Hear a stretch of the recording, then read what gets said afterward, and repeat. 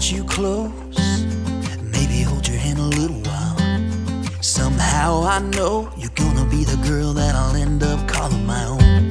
We ride around in style, sleeves rolled up, glasses on, and then you make that smile and my heart starts racing when I'm with you. When I'm with you. Hello YouTube, Stevo Trucker here. Right, today we are going to have a little bit of a talk video about a CB radio. Does it still have a place in trucking? It's probably my big question. And I would like to hear from yourselves. What do you think of CB radio? Do you think it still should have a place in trucking? Should it make a comeback? You know, personally, I think it should. You know, because there is an issue that, you know, if you need to communicate with a fellow trucker around you, or warn other truckers of hazards, you know, delays and all that, it's pretty hard unless you've got that driver's phone number.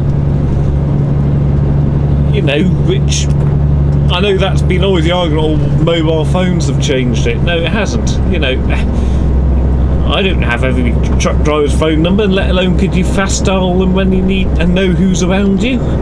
Probably not. Or is another solution that's similar to CB that we need to consider? I mean, if there was another solution similar to CB that was reasonably hands-free,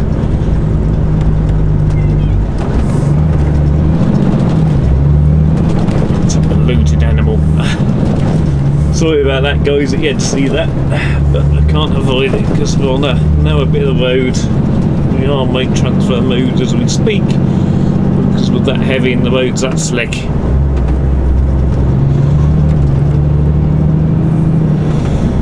Oh well, yeah, but in my opinion, I think CBs should still have a place amongst trucking and should make a comeback, and that's my opinion. You know, it's just my personal view on it, right or wrong, as they would say. I think some of the reasons why CB kind of died off, it's just the amount of setup and cost, and probably employers not wanting them fitted in the trucks maybe, or, you know, stuff ranging from that. And I said you could argue the so-called complexity of it, and yes, it can be complex on the initial setup of it, but once it's set up, it's ready to go. There's not too much in it, and I suppose, yes, there is a slight learning curve. You know, I know for me, I would have to learn to use it as well, you know, but, you know, it's like anything, any kind of speak or language, it's a bit like texting. You know, you pick up text speak as you go along.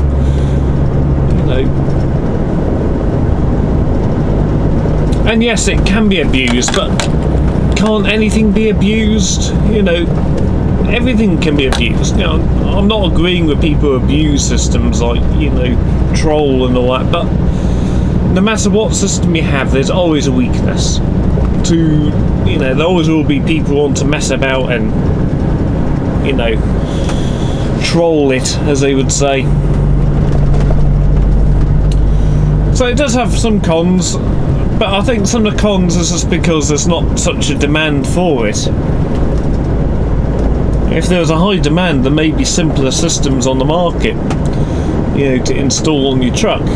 And I've been looking personally, and there were some pretty good systems lurking about, but, you know, really, I would personally, I would rather go into a shop that knows one or two things about it and be able to go, right, I'm a novice with it, what do I need? You know, I'm after a simple system to install in a truck, you know, blah de blah, and, you know, and hopefully then to go, right, this is what you need, you know, or to say, look, if you pay this amount, you know, we'll set it up for you, no dramas.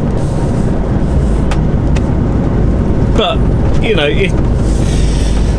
it's more of a question of, you know, that as drivers, it's very hard for us to communicate, you know, with fellow fellow professionals at the end of the day, you know, to warn them of dangers and such like, not without potentially causing confusion, because, you know, the ways that people communicate tend to be flashing of lights, waving your hands around, yes, giving some hand signals, but some of the hand signals mean multitude of things, and the fact that the information could be outdated, and that driver could be carrying on going down the road warning of people. And I had this the other day. I was like, what are you warning me about? There's nothing up ahead.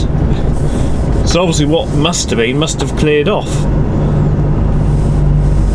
And, you know, in that circumstance, I could have got on the radio, it's all clear, or yes, it's still there, you know. But yeah, it's one of those things that I think trucking is missing. And yes, I'm not denying there is still trucks with CBs, and, you know, but they're not as common as they were. And I do actually honestly think it should make a comeback, but I think because of some of the limitations of it, e.g. the setup of it, is its main Achilles heel in my mind, and the perceived complexity of it, even though actually it's not too complex. It, you know, there's lots of YouTube videos on it, you know, that can run you through how to change channels, and, you know, and generally trucking channel I believe is 19, even I know that, you know, it could be wrong, I need to check what the UK one is, but I believe it is 19. But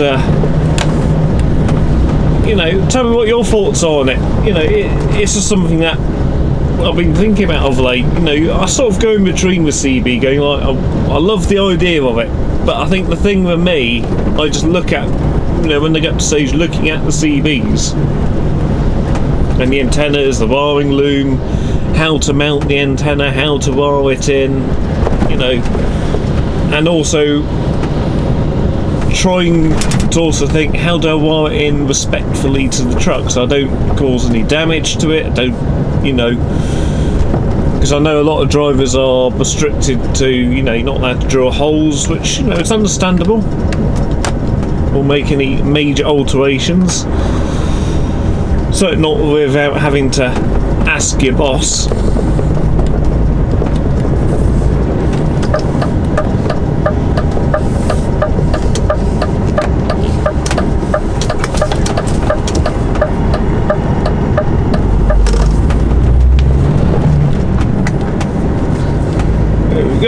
So yeah, you know, I'm actually very curious what people's thoughts are on CB radios, you know, or is there a similar sort of technology out there that's more simpler for truckers to have, that works in a similar sort of way? Maybe there's an app on the phone. There probably very well maybe, but I think the issue with an app on the phone, it then means you're playing around with the phone then, and that, you know, compared to CB that you can just throw a switch and you can be talking, and for, again, there's different ways setups, and yes, you got the mic that you can hold, which you can argue the same as holding a mobile phone. Yeah, you could argue that, but to me, you know, a speaker system setup, you know. But yeah, I would like to know what your thoughts are on it, because it's something that has always got me thinking, going, right, you know, and this is one thing that is a bit of Achilles heel within the job, that, you know, as professional drivers, we want to help each other out, but we, half the time, we can't, or not clearly, shall I say, help each other out.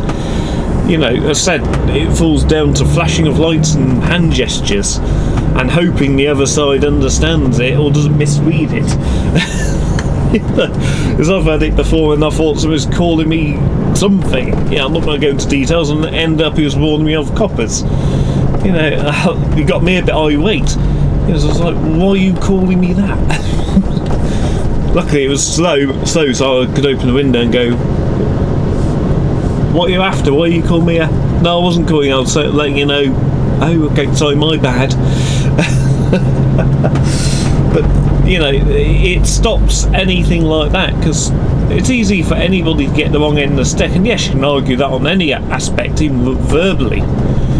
but you're less likely verbally, or you're able to quickly recorrect, you know, verbally if it has been misheard. Because everybody messes up with labelling. You know, I was speaking with a colleague the other day, and we're giving weight figures over, and I accidentally quoted a figure because, you know, I was concentrating 100% on the road, and as I stated to him at the end of the speech, right, you know, when realised he misunderstood me, going, right, I actually meant that, sorry, you know, this is probably why I gave you the wrong figure. I wasn't probably paying a full attention on the first figure I gave you. I probably scanned over the bottom figure, and that's how I got that figure. You know, easy mistake to make. You know, but it only demonstrates on hands-free anyway that actually, as long as you are focused on the hunt and on the road, that's a good combat indicator you are focused on what you're driving. Because, you know, when you're chatting to somebody, you're actually muddling up your words a little bit because you are focused on the road. You know, certainly if you had, as I was when I was getting the figures over at crossroads and such like, where my attention obviously had to be 100% of what was going on, what was coming, when do I need to move off, what are the hazards, you know, can I, don't I, will I.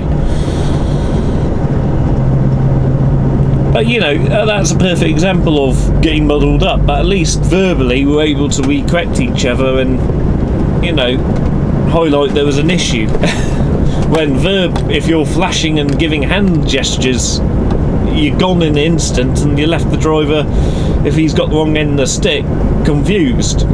You know, maybe angry potentially if he's got the wrong end of the stick, you know. And also, you know, with cases like in the past where I've been flashed and told to slow down when actually I was going very slow anyway. Just because it's hard to tell sometimes. You might think a truck's going quick when actually it isn't. And if you're on the CB radio and you're going, slow down mate, you go, yeah, I'm doing 20. Oh, sorry, my bad. You know.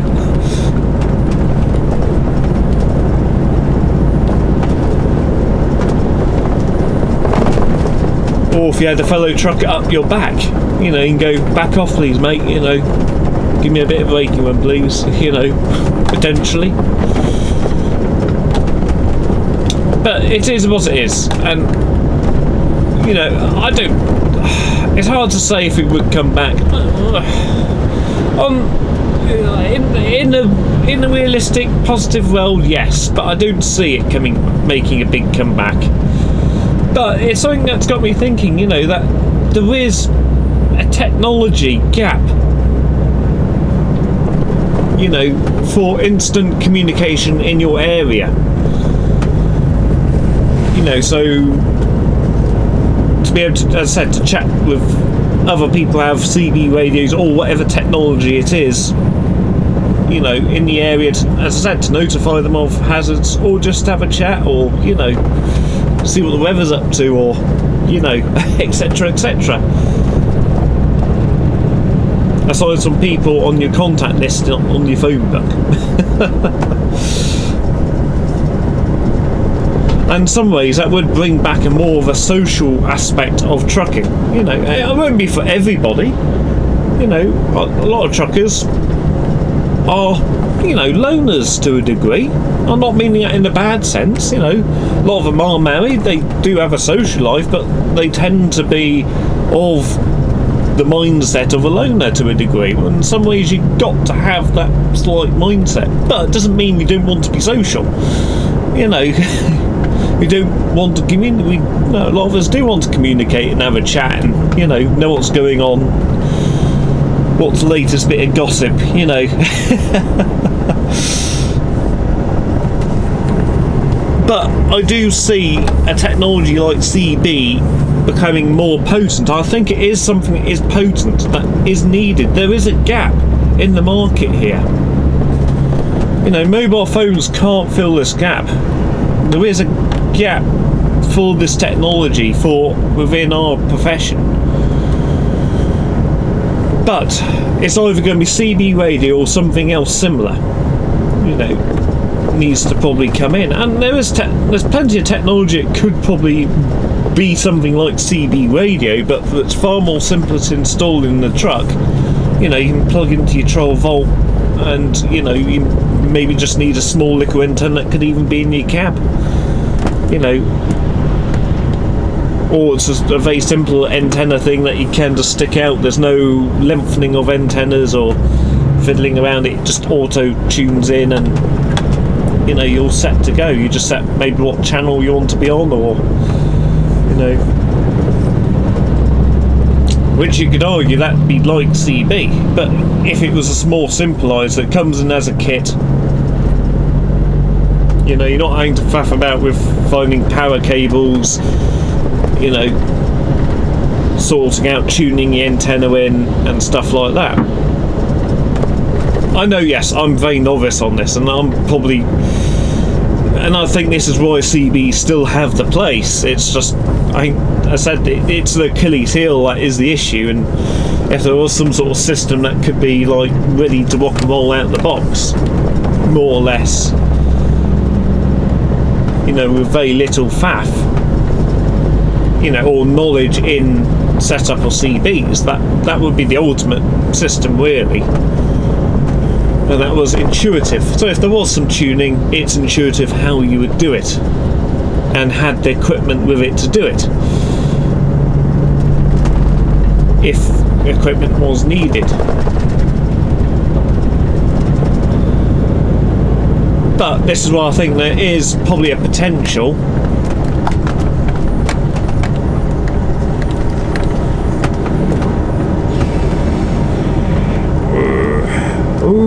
we're a bit tight here.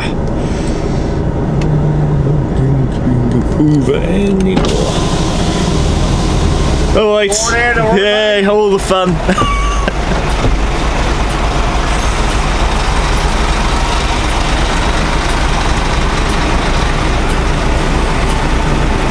Yeah, sorry about this, guys.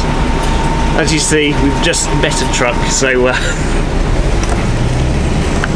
as we were talking about CB radios, you know, and actually in some ways that demonstrates why there is a gap in this technology. You know, if we're coming down, you know, but I know, yes, the argument would be the only way for that to be 100% working is if every truck had it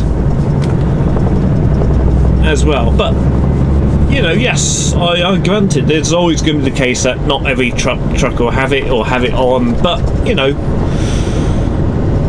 but as I said, if it's affordable, easy to set up, you know, there's very little reason then why you wouldn't have one.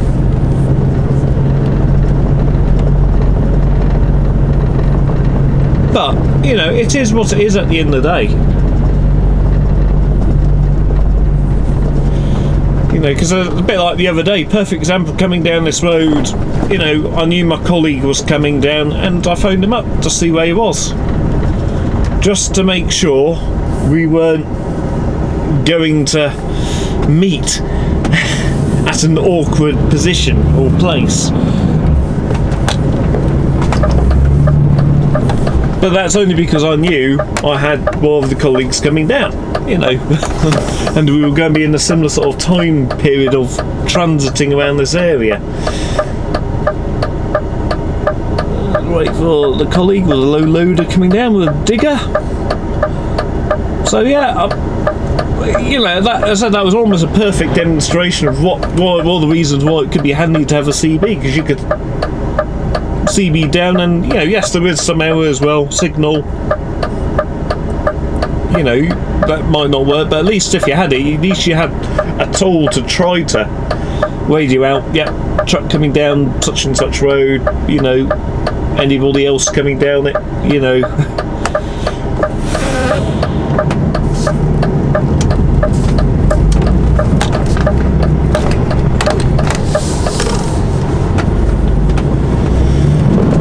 But yeah, so yet again, I would like to know what your thoughts are on it. Or is there another technology out there you may know of that's very similar to CB?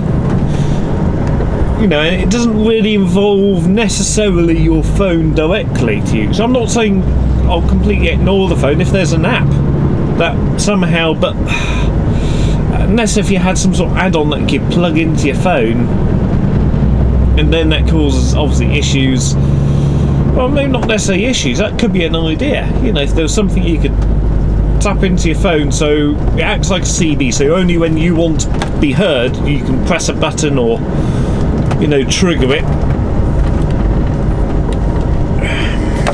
Let me hop up. If we can. Let's see if we can do it. Yes, we can.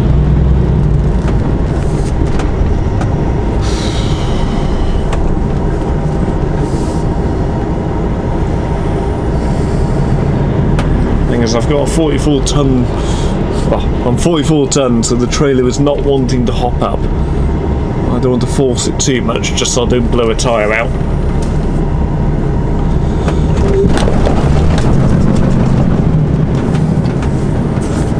That proves how heavy we are, just how we hopped off that curb. Hopefully done it in a way that we haven't overly damaged it. Hopefully not, but not as long as it didn't damage the truck. Yeah, all interesting traffic this morning. Tell it's a Monday morning. Meeting everything down the wrong section.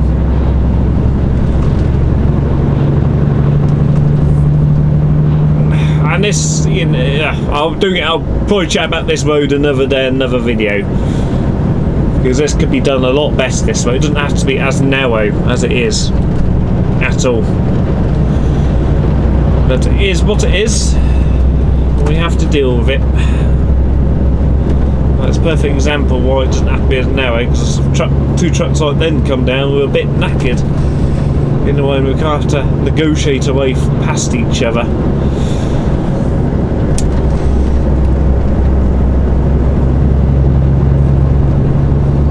Which we've done pretty well there, you know. Messing, you know, bit concerned with the first trail. I thought, we're going to stop, we're going to slow down. Really, you don't want to slow down that way, but then again you have to, you know, for that, just because we're going uphill. But it is what it is. Me waffling on as well. So yeah, I suppose the main point of this video is to see what the grounds is with an idea of a CB-esque sort of technology. You know, I think the phones, it would be very complex to put in, not without involving data and how would. Because really you want to have it locationally, you don't want to have maybe necessarily a national broadcast, you know, ideally, you know, in a few miles or so, you know, 5-10 miles, you know, at most. Otherwise, if you go too far out, some people may get confused of what road is that again, you know, and they don't have to panic if it's not on what should be on the radar at that stage. It could go further, there's nothing to say why it couldn't go further, but national, you know, imagine if everybody was talking nationally, could become a bit awkward. Come on, baby, we can get up this hill.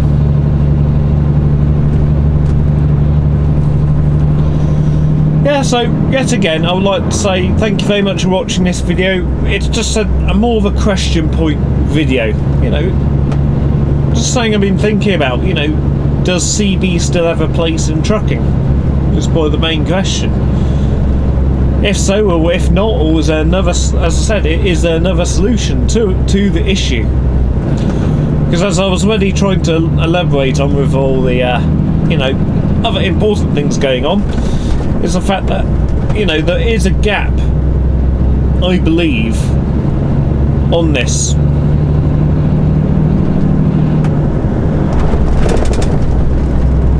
And I think it would become almost, I mean, yes, I think the idea will always have flaws, you know, it will never be 100% perfect, but I think it would become a very helpful aid within the truck driver's arsenal if they had it, you know, or had a system that, you know, the vast majority of truckers would have, you know. Just an idea.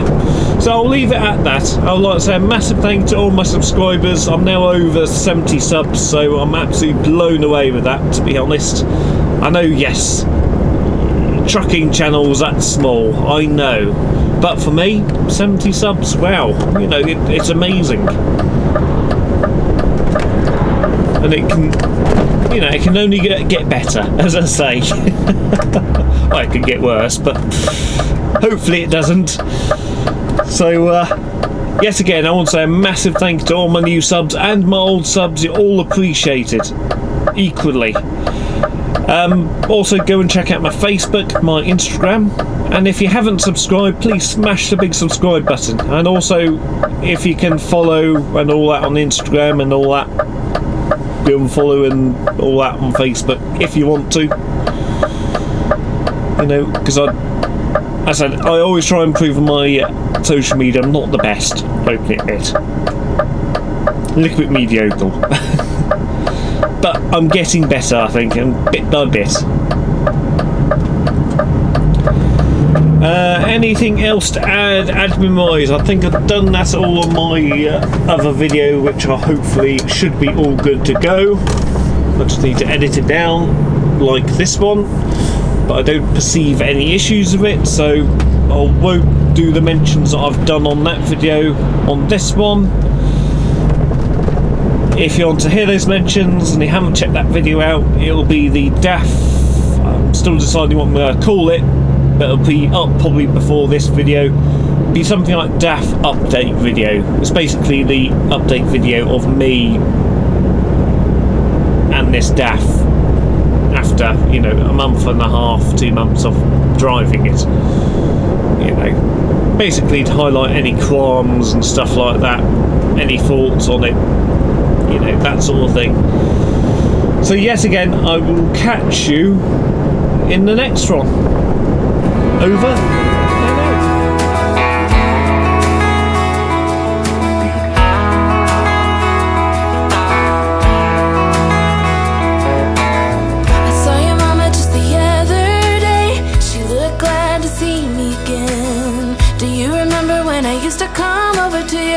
Every day. Still remember the smell of your car when you drove me down to that lake. Felt so good staying up all night. That will forever be our place.